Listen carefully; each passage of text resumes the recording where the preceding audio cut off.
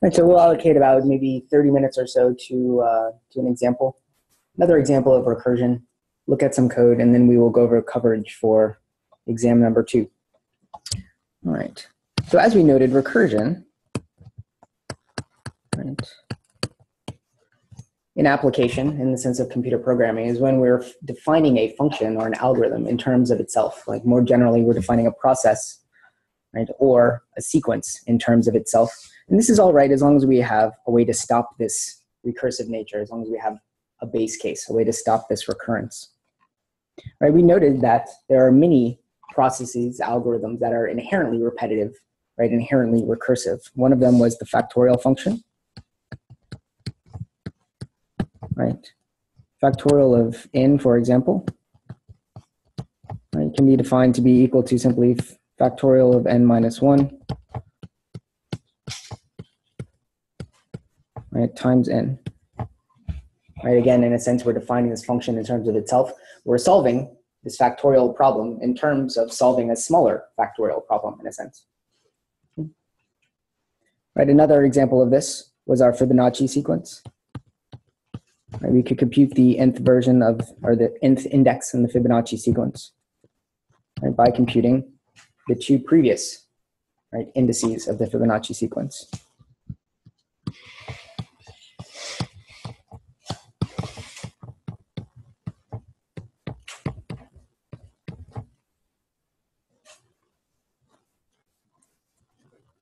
All right. Today we're going to do one last example where we'll show that we can use recursion in many other applications, not just numerically, mathematically here, but we can use recurrence in any situation where we can define an algorithm or a procedure in terms of itself. Right? This happens quite a bit in computer science, and we'll use an example with linked lists since we've become familiar with linked lists. Right?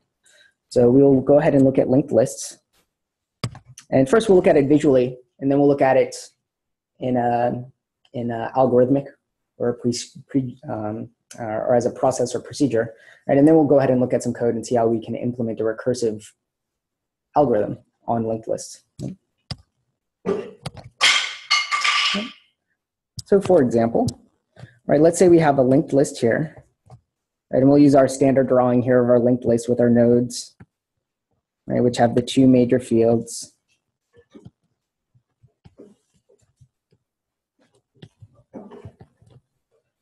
Right, and we of course have our head pointer, which is going to point to the first item in our linked list. And then our linked list is a linked list because it's linked, right? The nodes or links in the chain are linked. So we have our pointers here that point to each of the nodes in the chain. Let's say we want to add a node to this chain. Let's say we want to add it to the end. Right, so we defined a function that was add node to end.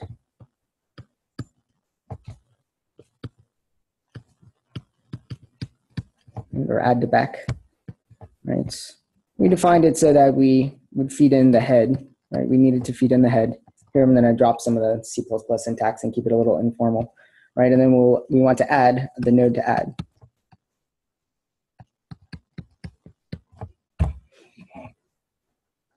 All right, and essentially what we had to do to add a node to the end, we identified that we had to first create the node that we wanted to add. Right, and then we had to traverse, right? We had to iterate, right, down our list until we got to the end of our list.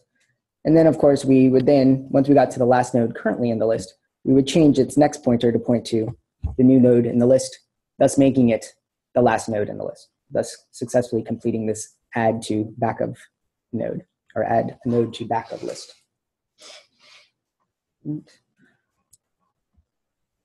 Right, one thing to notice here is that we do have repetition, we do have iteration, and in essentially all instances where we have some sort of repetitive nature, repetition, iteration, right? We can code this up using recursion. Sometimes it's fairly intuitive, sometimes it's not quite as intuitive. Here we have a fairly clear recurrence though.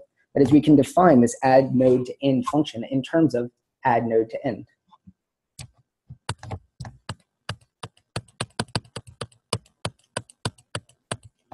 Right. That is, we could define, let's say add node to end. I'll just say A-N-T-E. This will make it a little bit easier. Right. Add node to end.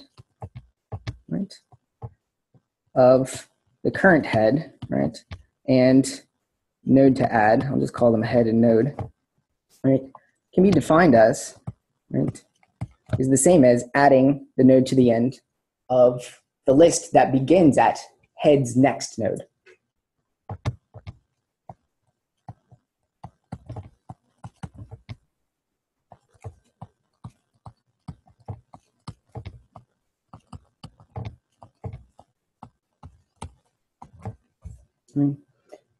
Let's view this conceptually. And again, as long as we define an appropriate base case, a way to stop this repetition, this inherent recurrence, right? This definition is valid.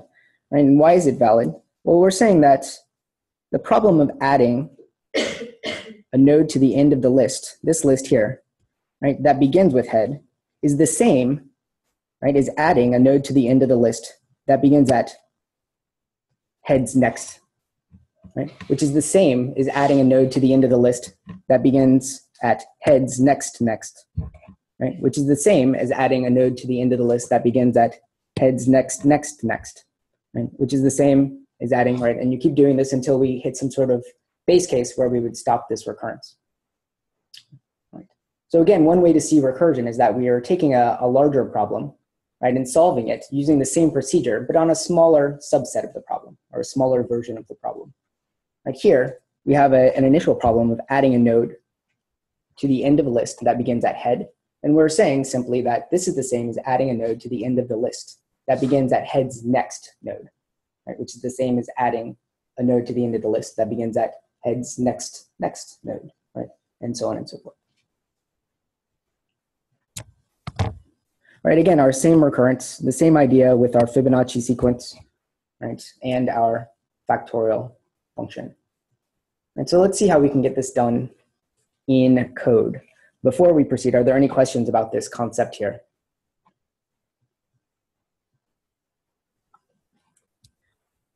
All right, let's pull up.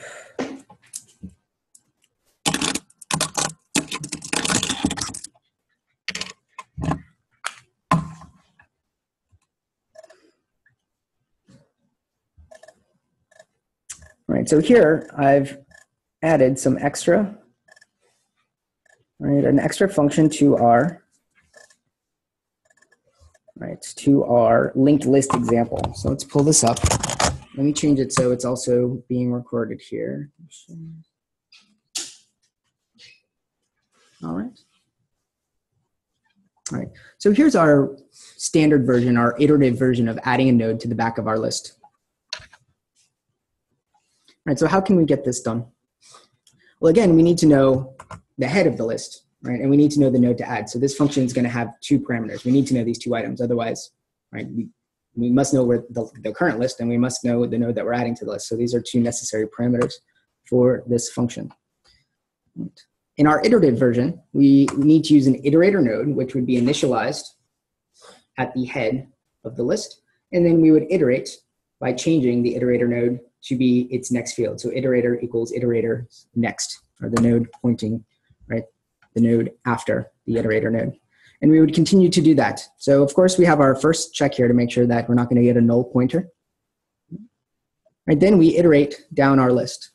We say iterators, while we don't reach the end of the list, while iterator node's next field is not null, iterator node equals iterator node not next. Again, just hopping along the linked list, right, traversing the chain.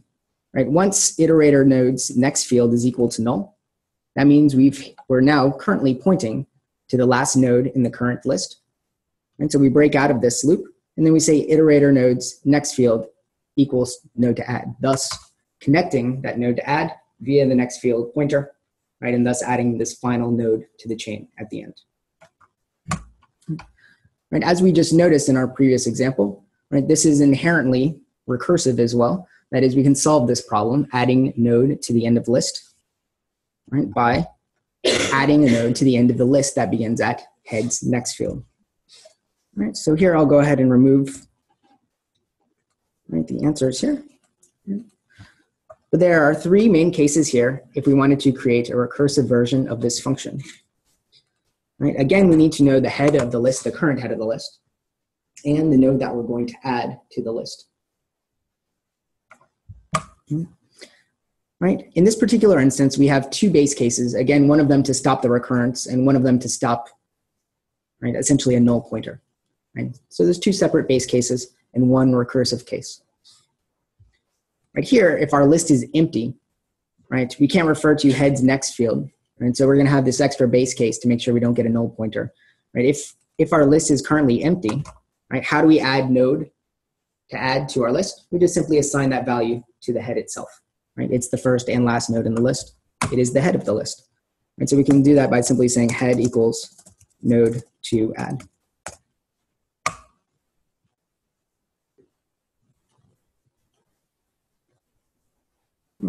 If our list is not initially empty, right, then we're going to have the following recurrence. Right? We're going to have a way to stop the recurrence here, our base case. Right? This will be our base case. Right? And then here we'll have our recurrence, our recursive case.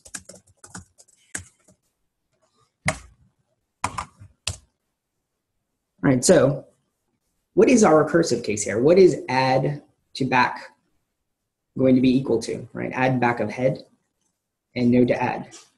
How can we syntactically say that this is the same as adding node to add to the back of the list that begins at head's next field, or where head's next field is pointing?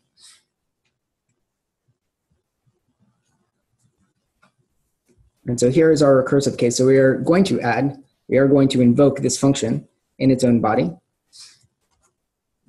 in its own definition. So add to back, right, underscore R for a recursive case.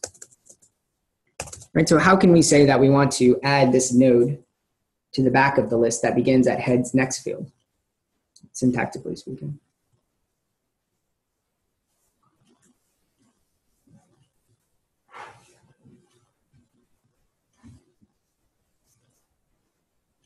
What do you guys think about that for a moment?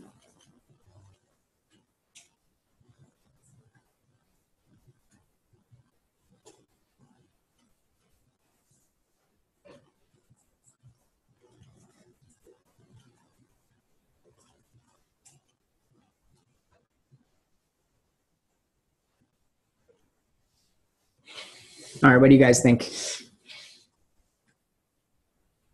How should we invoke add to back here in our recursive case? If we want to traverse down the list, if we want to add a node to the back of the list, beginning at head's next field, how can we do that?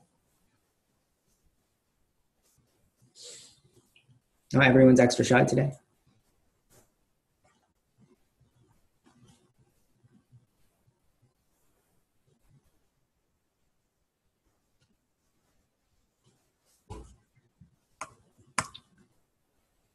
Right, so the problem of adding, right, a node to the back of the list beginning at head and ending at node, or beginning at head with the node to add, right, is the same as adding a node to the back of the list, right, that begins at head's next field,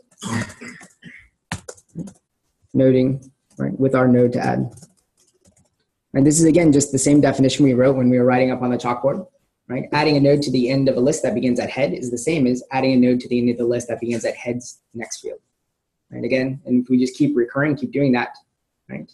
The next iteration, right? The next scope, right? The next time this function is invoked, we're going to go to head's next field, right? And then head's next field. That's along the chain. However, we need to have an appropriate place to stop. We can't keep going along the chain. We'll eventually hit a null pointer. So what we can do here is simply say that, right, when head's next field is equal to null, that means head is currently pointing to the last node in the list. Then we can say head's, right, next field, right, is equal to node to add, thus adding, right, thus adding node to add to the end of the list.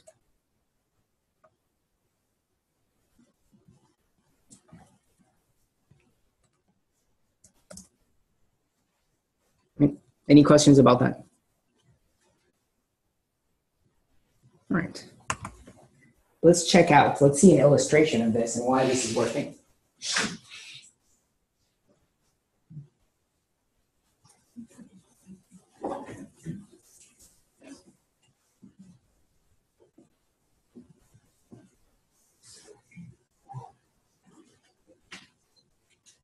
Let's say we currently have a list which has a couple of items in it. Let's say 3 items. We'll start with 3. All right, and let's say we want to add 4. So we'll say add node. Let's do a little shorthand here. And so we'll say add node to end, right, of this list beginning at head. So we'll say this is the initially head. And add the node 4. So here I'm mixing, right, in this particular illustration, I'm actually illustrating the operands. And so here we're passing in the head of this list as the first operand, right, and the pointer to this node as the second operand in this functional notation. Does everyone sort of understand this illustration? Make sense? Okay. All right, so what do we say here? Well, if we go into the body of this function, right, we check head is not equal to null. Heads.next is not equal to null. So what are we going to do? We're going to say this is equal to adding the node to the end of the list starting at heads next field. So what do we do? Right, again, if we see this as a scoping diagram, and we're then going to call another function, right, which is the same function, add node to head. Or add node to end, excuse me, of the list that begins at heads next field. So the list that begins at 2, 3, right, and our node to add 4. Right, make sense?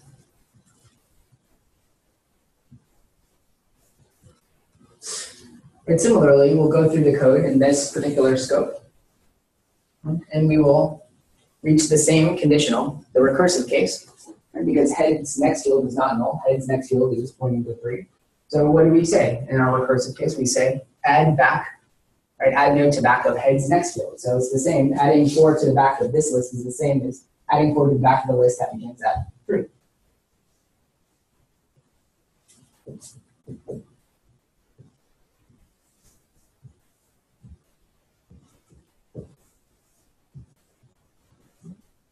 Right now, when we go through our conditional here, we hit our base case, right? Because our list is just of size 1, right? This is currently the head in the scope, in this sublist, or in our small list. So heads next field is now equal to null. Right? This is the end of the list, and its next field is pointing down, or pointing to null. Right? So in this particular case, we simply say heads next field should now point to the node to add.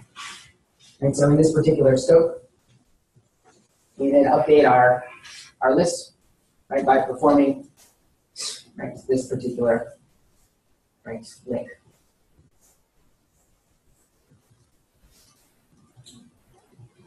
Since we're dealing with pointers, right, again, this is an illustration. All of these nodes are on the heap, right? We've just been copying pointers, not the actual nodes themselves, right? So the 3 object, the 3 node, the next field is now pointing to 4, right? We then break out of that else part and then hit the end of the function, return back, return back, return back. There's nothing to return. There's empty returns. It's a void function, right? But the link has been made, the damage has been done, 4 has been added to the back of the list, right? And we are complete.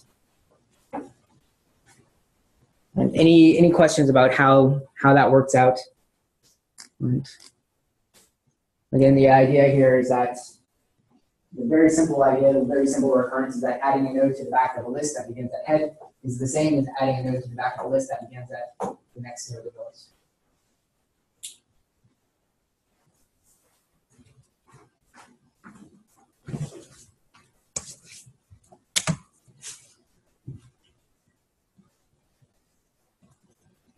All right.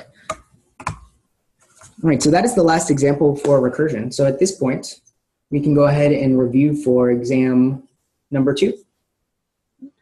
Any questions about recursion in general, this particular example or any of our previous examples?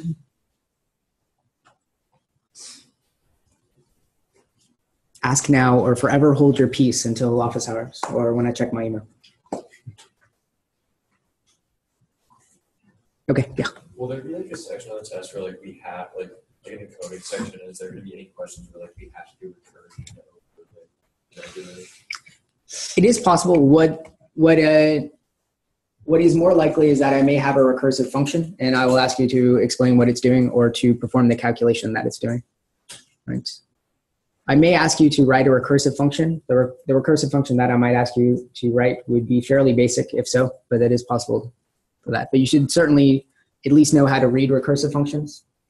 Trace out the function invocation chain, the function call chain, trace out the scope diagram, however you want to visualize it, however you want to keep it organized in your mind, how the sequence of execution is proceeding. Right? Make sure at the very least you can read it well and that you could write a fairly simple recursive function if asked. Yes? At what point in this code are we having the next field of third node? Right here. And so when we get to our third, the first two instances, right, in these first two scopes, when the function is called, right, we hit the recursive case. Right, in this scope here, right, head in the scope, right, our sublist, head of this list is 3. Its next field is pointing to null because it's just a list of size 1. So we go into this base case here, the second base case. And in this particular base case, we say head's next field is equal to node to add. So this assigns, right, illustratively, we perform that last connection.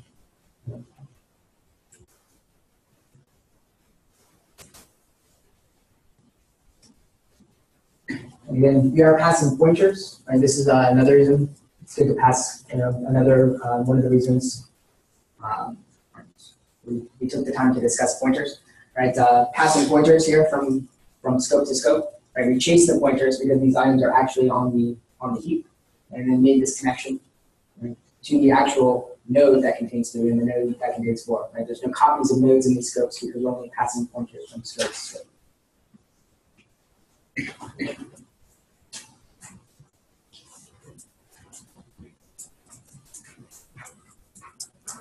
Good questions. Any other questions?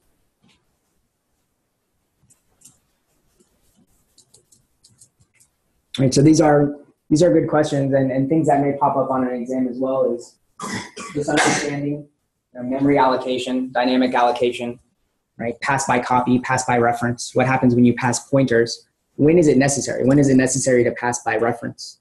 Right? When would it be beneficial to pass by reference or pass by pointer or pass by copy? In what situations would you never want to pass by copy? Right? You should have a good understanding of these, not just in context to just linked lists, but just the high-level concept of when it is appropriate to pass parameters, right, in either of these ways.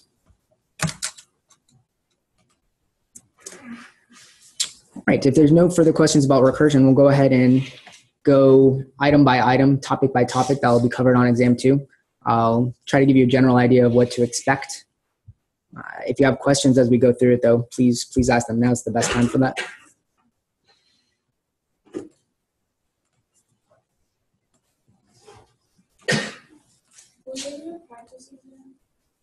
Right. I'm not passing out a practice exam, but I do strongly encourage you to go over the practice problem set, right, that I emailed out. Right. You can also find it in the announcements area if you've deleted that email. There's a practice problem set which has a number of problems from each of the chapters that we covered. Right. I went through and selected key ones that would get you well prepared for exam number 2. Right. It's very likely you will see questions similar to those that you will find on the practice set. So I encourage you to become very comfortable with those types of questions, the concepts covered in those questions.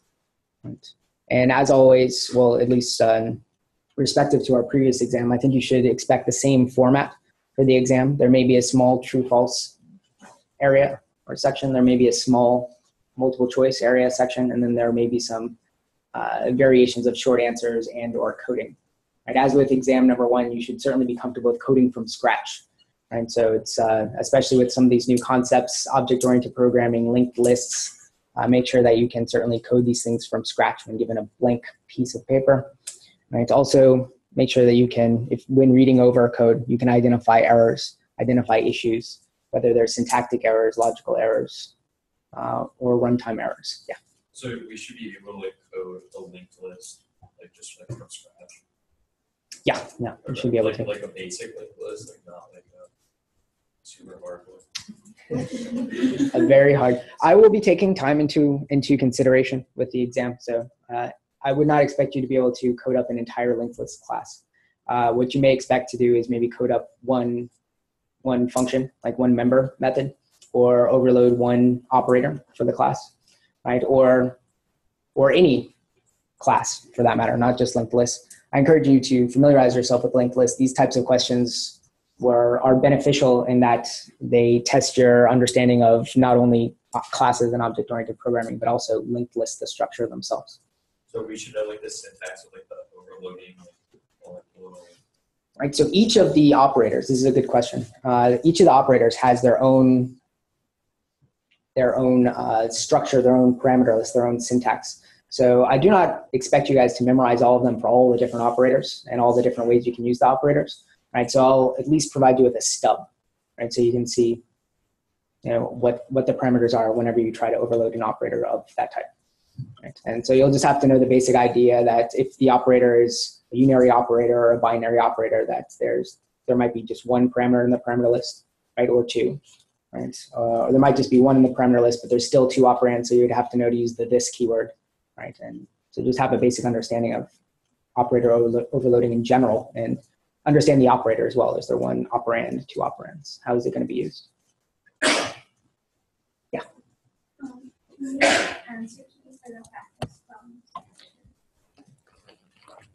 I do not have answers for the practice problems. However, if you have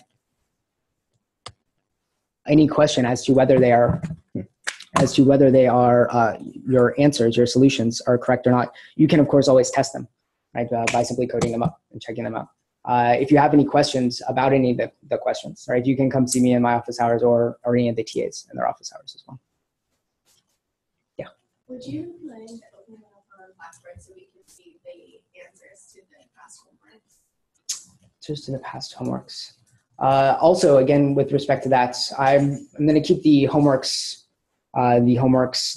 answers. You can see what you've gotten wrong, right, in the homeworks. You can see the question you've gotten wrong, but not the correct answers. Oh, that's interesting. No. Is it all hidden? Okay. Yeah.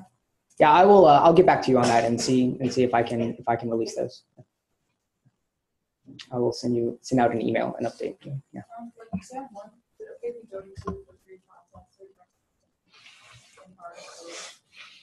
Yeah. Yeah. So with respect to coding the code snippets, when I ask you to write code from scratch, I'll very likely just be asking you to write a snippet. So you won't have to include things like preprocessor directives or main methods or any other include files or anything like that.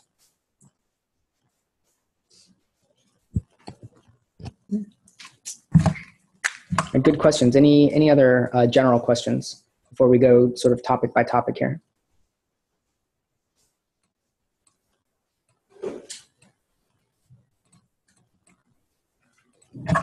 Yeah. What's our office hours? My office hours today are going to begin a little bit before 6, maybe a quarter to 6, and we'll end at 7:30. I may also be opening up an extra set of office hours this weekend. It's possible. I'll send you guys an email.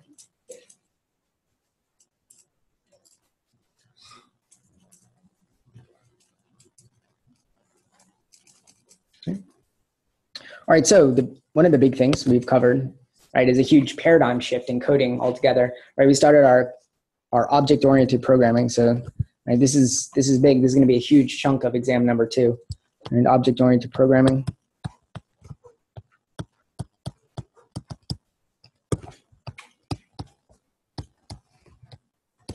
Right, the design, right, the scheme of coding. Right, the organization of your code, right, has significantly changed as compared to functional or sequential programming. Right, in object-oriented programming, we introduce the ideas of information hiding and encapsulation. So understand these concepts, understand why we have member variables and why by default they're preferred to be private.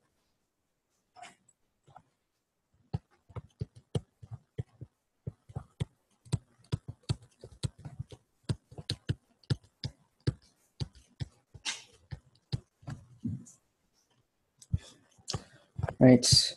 Also understand member methods, right? Member methods, right? Member variables. These are the two main constituents of a class. Right? This is the template, right, for the class, and an object is an instance of the class.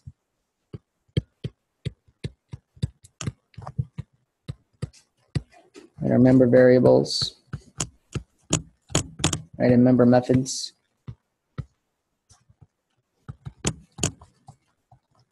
And understand the idea, or understand the difference between defining a member method inline or using the scoping operator, right, to define it outside of the class definition, right? But it's important to understand the basic definitions and the basic nomenclature used with classes and objects, classes, instances of objects, or instances of classes, excuse me, member variables, member methods, inline member methods, or using the scope operator, the class scope operator.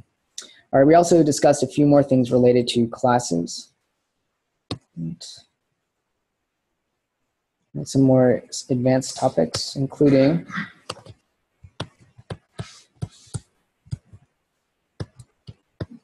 the this keyword.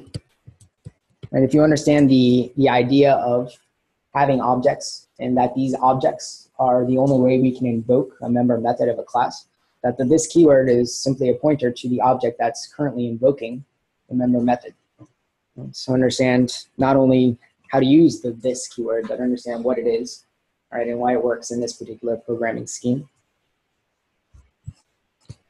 Right, we also talked about a number of other things closely related to classes. We talked about operator overloading.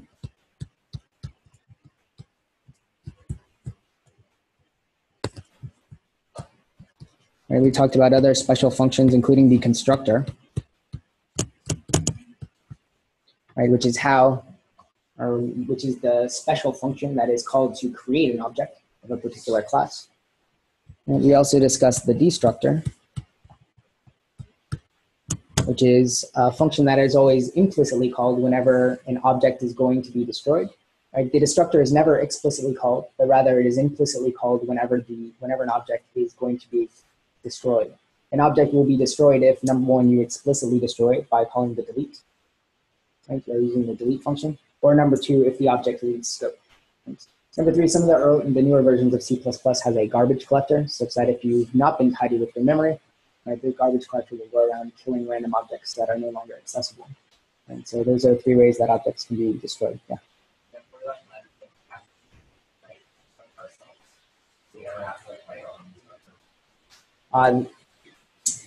The syntax, right, I would expect you to understand to be able to read a constructor. The syntax is simply, it's just like a constructor, it's the name of the class, but with a tilde in front of it. Right? And then inside of the destructor, right, generally it's the last words of that particular object. Right? If there's anything in particular that is stored in that object that you want to remove and retain access, maybe add it to a list or add it to something, right, that's the time to do it. Okay, so it's like the last words of that particular object. We didn't have any examples here where we had an important use of the destructor, but I know in 5.2 you'll encounter some areas where you'll want to maybe save some information before the object's destroyed. Yeah.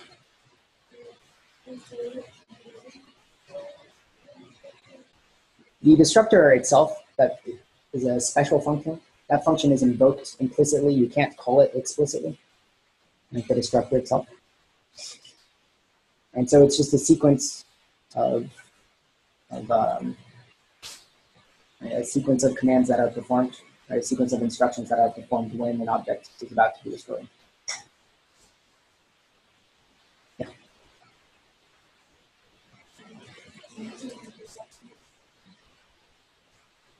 Hey, if there's nothing to be done, yeah. If there's nothing to be done, then you need not even write it. There's a default one that's empty. They can be helpful for debugging purposes, as you guys have probably seen in your latest project, to make sure that you are properly deleting nodes in your linked list. If you put a little print statement in your destructor, you would see that the delete was actually occurring at the right time if you designed your test well.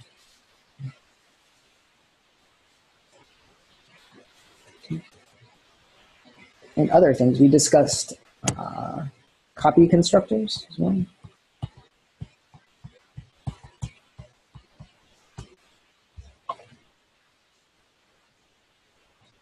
Right, so we also discussed overloading the assignment operator.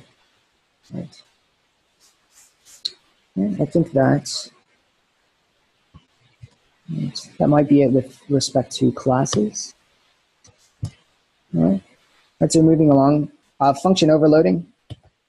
Right. We discussed operator overloading. You can overload any function, right? Any function with a particular name, as long as the parameter list is different. You can have multiple functions with the same name, right? As long as the compiler can distinguish between the function. It can distinguish between functions if they have, right, a different number of operands, a different parameter list.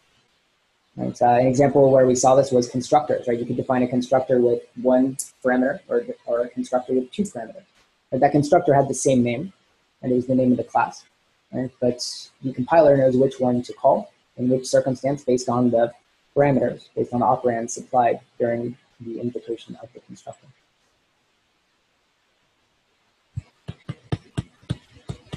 And so an example of that was having multiple constructors was a good example of function overloading. We discussed function overloading in the first half of our class, but we got to see some really good examples here with our constructors. Right. And dynamic memory allocation, right, and pointers were two big things that we also covered. So these are two really big and important concepts right up there with object-oriented programming. And so pointers and dynamic memory allocation.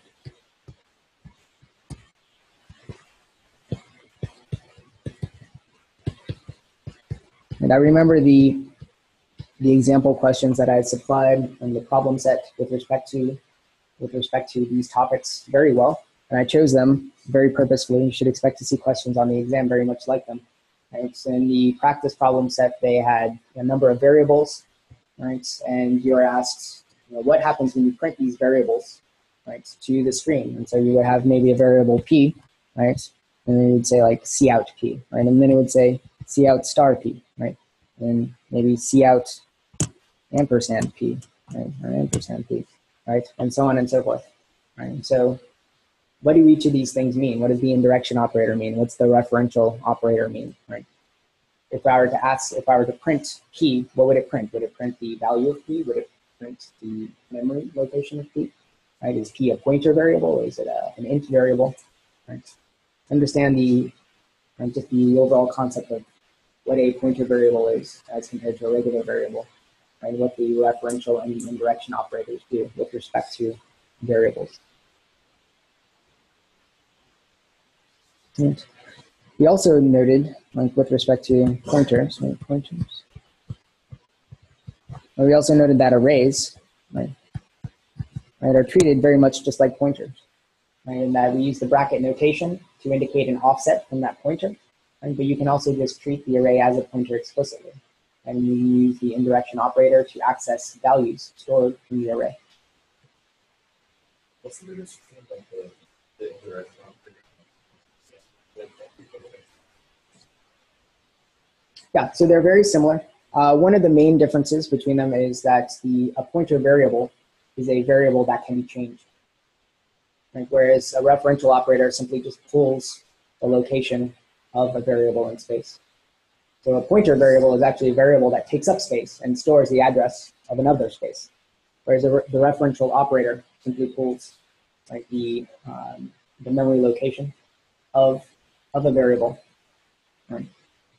Like a referential variable can never be overwritten, can never be changed. A pointer variable can be changed. So why do you put numbers into Right. Right, so this is a very good example, or a very good question. Right, so in our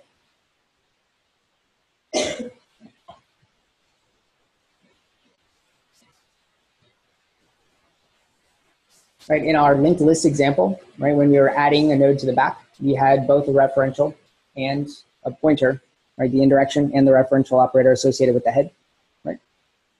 So why did we do that? This is an excellent question, a really good test question.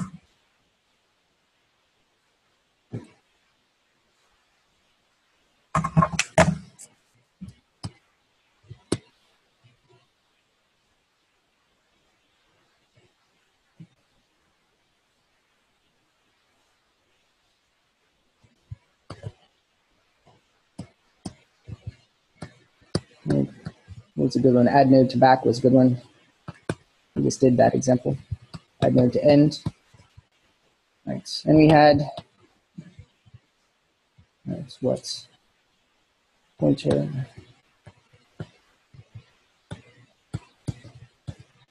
And then our node to add here, which is also a pointer. All right, so why would we want to pass in a reference to our pointer? It's a reference to our pointer.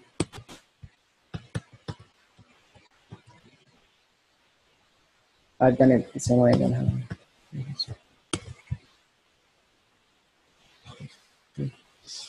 Reference to a pointer.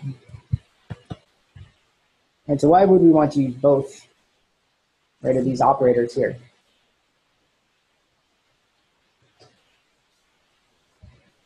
Right. Well, let's break this down into subproblems. Why not?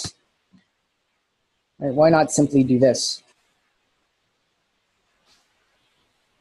Right, star and head. Is that really? Yeah. It seems more intuitive the other way. Right? Star, reference head.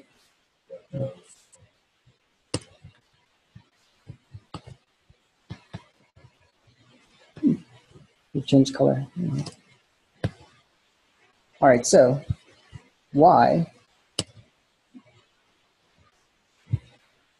And why not just pass the head in as a pointer? And this is a very good question. Right? So we'll spend some time doing this. Yeah.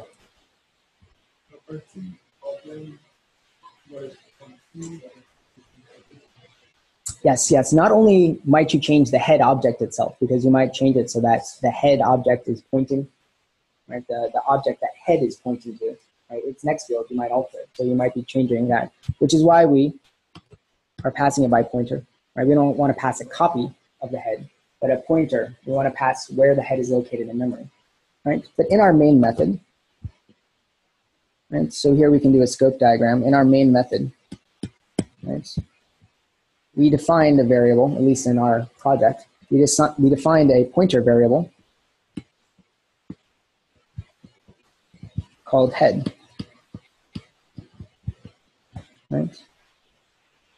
Right. So in this illustration, we're going to merge syntax and imagery, right? So you can see this as this place in some square in memory that stores some hex address, right? We'll say AF, of where the head is located. And so this is a pointer variable called head, which is located in the main scope. If we change the head itself, right, this head is located probably somewhere on the heap. And so if we change the head itself, that's not a problem, because we could just pass it by star, because we'll just chase the star and then change the actual object which is on the heap. Which is why our other operand, passing it by star, and many of our other operands, we only need to pass by star, because we only need to pass the reference, like where that item is located in memory, to change that item itself, right? But our head, the head itself, is a pointer which is located in our main scope. Now, there's actually a place in memory in our main scope called head, which stores the address of the beginning of our list. Right? It might be the case that we want to actually change, right, head in this scope, out of scope. Right? This is a pointer in the main scope, not in our scope of add to head, but in a different scope. Right? If we want to change the value of this pointer, the actual beginning of the list, not the node at that list, the actual beginning of the list, right, we need to pass the pointer in by reference, because we actually may change the pointer value itself, not just the object itself. So we are passing in the reference, right? We're passing in the pointer by reference, because we may actually change the pointer itself, not just the object. Does that make sense? Right. That is not your question. No question. No question. Yeah.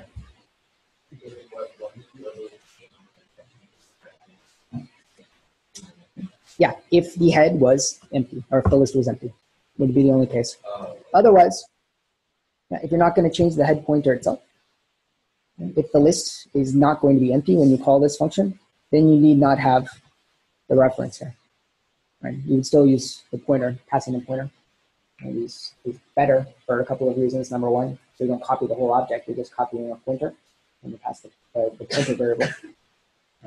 And number two, if you were to make some changes to the object, which you may or may not do in different situations, right? If you wanted to change the next field, right, you wouldn't want to change it on the copy of the head object, but rather you would want to choose the pointer to that object. So you actually made the change on the object itself, and not a copy of the object.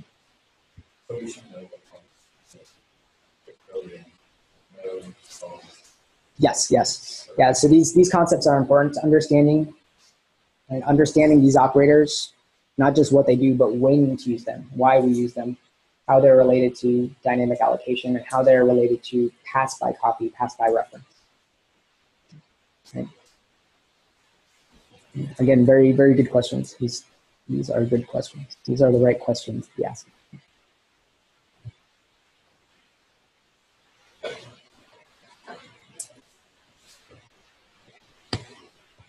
All right, so that was good. All right, so continuing along with dynamic allocation, right? Understanding at a high level when you need to allocate things on the heap dynamically, right? If you're reading something from a file, you don't necessarily know how many items are in the file. So you're not going to be able to declare an array, right? You're not going to know the size of the array that you're going to need to create to store everything efficiently. And so you might want to use dynamic allocation, allocate something on the heap. And you can create an array on the heap, and you can create linked lists. Right? You can, right? There's a number of solutions. Right? Understanding how you can create something on a heap using the new keyword, right? And how you can access these items via pointers, right, is important.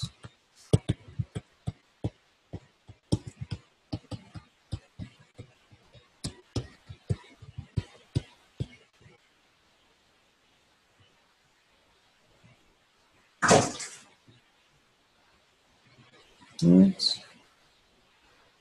And of course, we also talked about linked lists at your first data structure. I feel that given all of our in-class examples and all of the questions and your progress through our in-class examples, you guys have a pretty firm grip of linked lists. So I encourage you to keep practicing. Make sure you sort of get some of the finer details related to linked lists, such as when we need to pass pointers by reference, or when we can just simply pass nodes by pointer, right? And some of the other finer details related to linked lists. Again, I think you guys have a good conceptual understanding. Just make sure that you understand how to get these concepts accomplished syntactically in C++, while taking into account things such as dynamic allocation, right, and passing things by reference and or by pointers.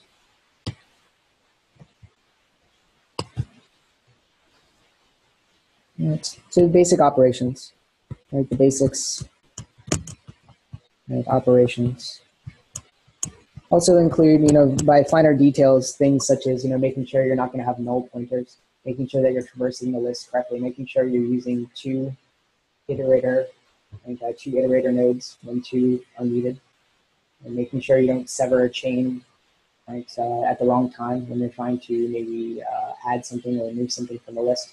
Make sure that you deallocate the memory at the appropriate time, and make sure that you patch and or detach at the appropriate time. Right. So again, with dynamic allocation, we need to know new, right? And we also need to know delete. Know when to use delete, why to use delete, and how we never use delete on a variable that's being allocated on the stack. What's that? Okay, yeah, so you can use delete to deallocate a variable or memory that was allocated on the heap. So anything using the new keyword, right, you've explicitly allocated on the heap. So you can use delete to explicitly deallocate it. And you don't ever want to use delete on a variable that you didn't create using new. Right? So you don't want to call delete on a variable that's local, which is stored on the stack, deleting things on the stack instead. Yeah.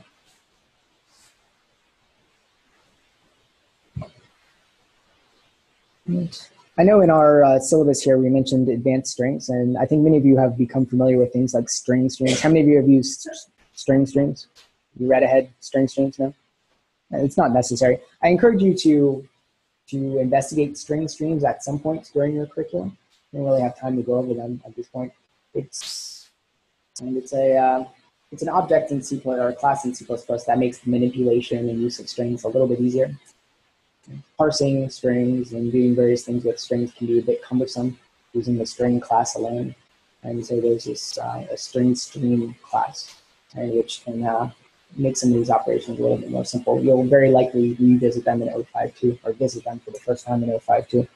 You don't worry about seeing anything like that on the exam. We won't be discussing string streams on the exam. Right, and then lastly, we've covered recursion.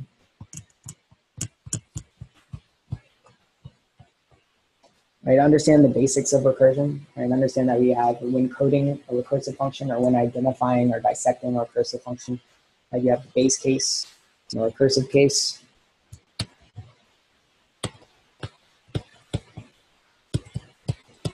It has those two main sections, a base case. Right, as we saw in our last example, there might be more than one base case, recursive case. Right, as it happens, you can have more than one recursive case as well. Right. I encourage you to make sure that you understand how to read recursive functions, that if I presented a recursive function to you, you could look at it and trace it out and see what steps it would be performing, right, on indication. Right, again, using the scoping diagram and function call chains, right, really helps with that. Right, scope diagrams, just like the ones we've been doing in class. Right. It's unlikely that I'll ask you to draw a scope diagram, but it's very likely that you'll want to draw a scope diagram to see what's going on with the recursive function, to actually just trace out the call chain and to see what's actually going to happen when that function is called. Right. And then lastly, as I noted, I may ask you to write a recursive function from scratch. Right. If so, that it would very likely be fairly straightforward, nothing too tedious or cumbersome. And something like our examples, like the Fibonacci sequence or factorial, something along those lines of complexity.